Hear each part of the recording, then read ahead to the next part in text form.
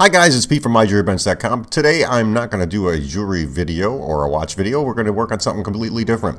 My wife has a car that does not have parking sensors in it, and she was recently involved in a small little accident at a parking lot, and I thought I would put them in her car. So I ordered a set on Amazon, and I decided to do the install. Here you can see that it goes pretty quickly. This video is only about 10 minutes long, and I'm going to show you exactly what I did to do the install. Let's get started. Some of the tools you'll need are a drill, some screwdrivers, a panel remover.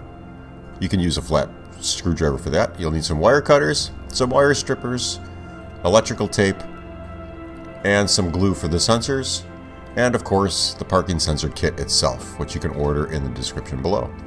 Here you can see I'm just going to show you what's in the kit. We have 4 parking sensors that get mounted to the bumper. You can also get an 8 sensor kit. We have the LED with the buzzer indicator that would normally go in the car, which I did install in the car. The power lead that comes with the kit, and that taps into your reverse light and the ground on your car, as well as the control box that controls everything. And you just plug everything into the marked places and it goes pretty quickly. It comes with double-sided tape, so you can mount that just about anywhere you want. And it includes a drill bit, and that drill bit is the same size as the sensors that go into the bumper. And you put that in your drill, and once you've measured out everything, you can just drill the holes there and insert the sensors, as you'll see later in the video.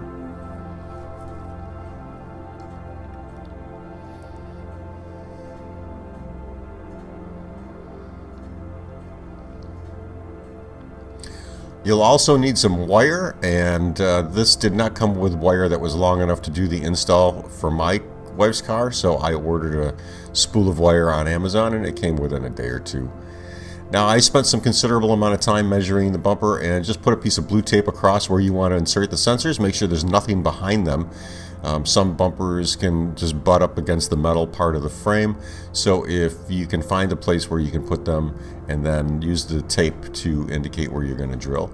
We'll get to that in a little bit. Here you can see I'm going to start removing the panels in the back of the car.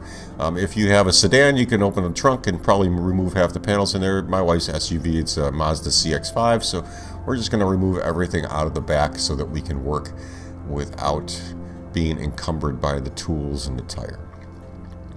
Once I get the tire out, then I will start tackling all the panels.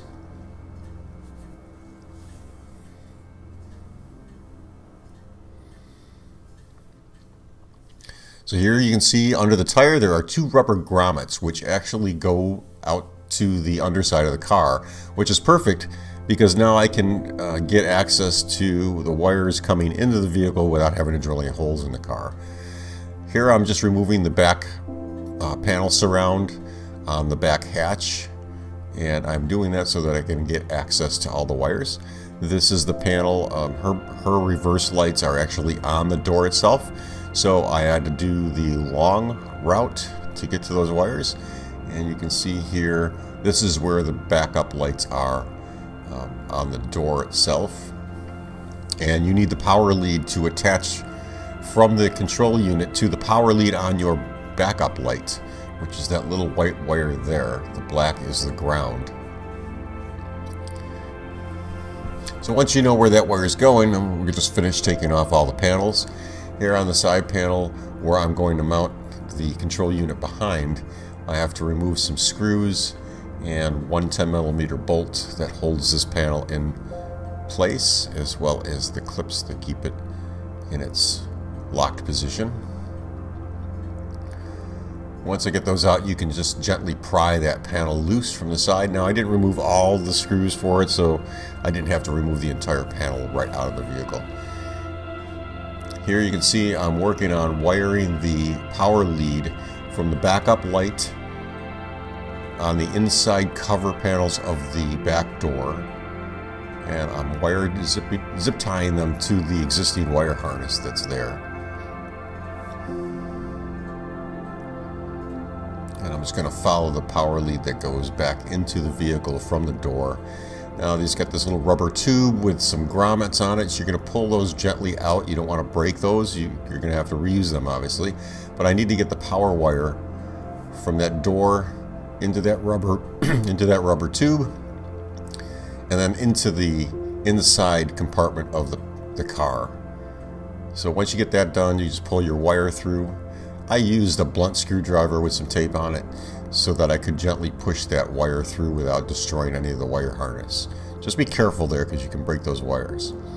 Now it's a matter of running that power line down the side of the vehicle to where I'm going to mount the control box for the parking sensor. Just be gentle, you don't want to break any of those. Here you can see I've actually tied into the power lead into the power wire that goes to the backup light. Just wanted to show you how I did that. You can either use heat shrink or solder it, or as I did, I just stripped the wire back a little bit, wrapped it, and made sure that it had a really good connection. I crimped it and just put some electrical tape around it. Now I've got the power lead run to where I want the control unit, and this is the head unit. I'm going to mount the head unit on the back of the vehicle on the inside, right on the headliner, so that when you look in your rear view mirror, you can see the LED lights. And the buzzer's kind of loud, so I didn't really want to put it up front because it's kind of annoying, and you can hear it really well from the back. And it makes sense that it's buzzing from the back, that way you know something's behind you. And I'm just running the control wire for that little LED panel with the buzzer on it. Once I get that to where I want it to go, I can make sure that it's routed perfectly into where I'm going to mount the control box, and then plug it into the control box.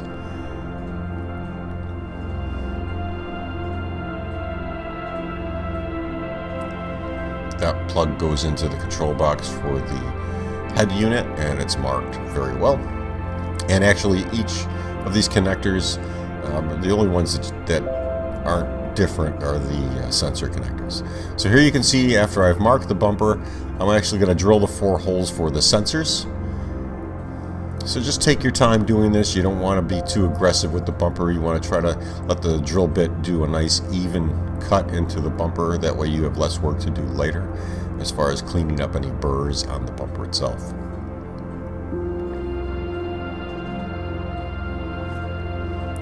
Now there's the last hole.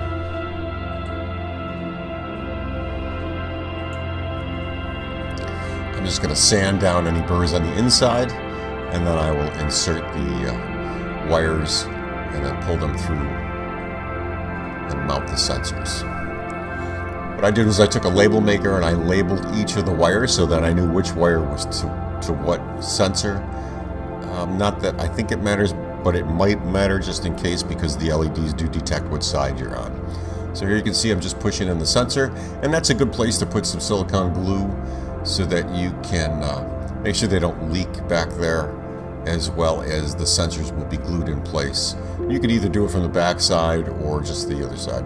Now here you can see underneath the vehicle, and I had to run the wires for the sensors above that frame line. Now you have to be careful, especially with this car, because the mufflers are on either side of the car. It's dual exhaust, and there's a huge muffler and catalytic converter right under that heat shield that you see there. And right above that is the tire well for the spare tire, where that rubber grommet is. So I wanted to make sure I was well above that heat shield, and the wires weren't touching anything like the muffler or the exhaust pipes. You can see where I pulled the wires through that rubber grommet. It's a good idea to put a little bit of silicone seal in that once you've run your wires. And I attached the ground wire to the frame or the chassis of the car. Also, at that point, I attached the power lead right there. So the power wire that goes from the control box connects to that long power line I had to run to the tail light, or the backup light. Okay, so we're in the car and we're going to test the reverse camera. Doors are all closed. So put it in reverse. Camera comes up. And then beeping. And there's the indicator. Just getting closer to the garbage can. There it goes.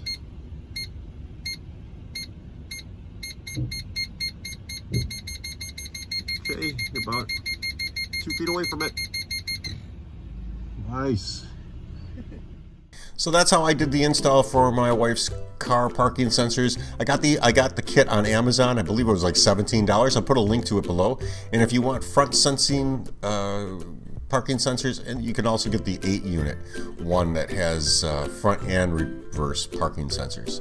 I hope you liked this video, guys. If you did, give it a thumbs up and have a great day. Thanks for watching.